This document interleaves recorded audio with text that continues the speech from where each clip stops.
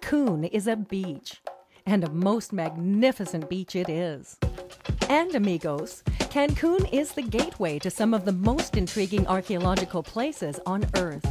This sunny beach strip on the Caribbean Sea is actually a 14-mile-long island sandbar with a balmy interior lagoon.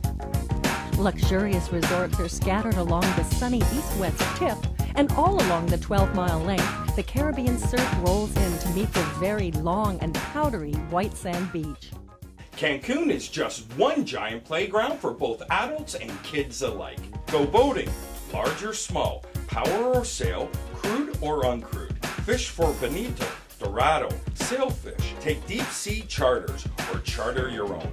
Horse ride, jet ski, water ski, windsurf, and oh yes, and golf.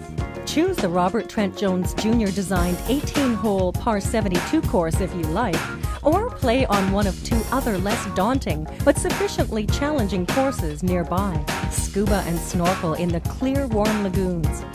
Cancun is perfectly situated for swimming and diving amid coral reefs, turtles, and tropical fish. At night, put on your dancing shoes and meet the people.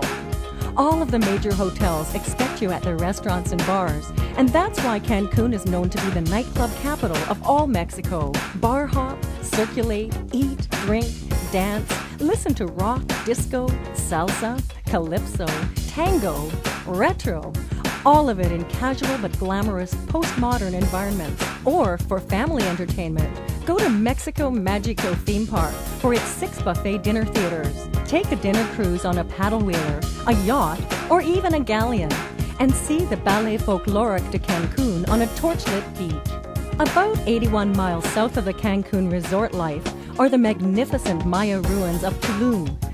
And from there, just 25 miles inland, see ancient Coba, an even grander site in the heart of jungle terrain, containing more than 6,000 Maya structures.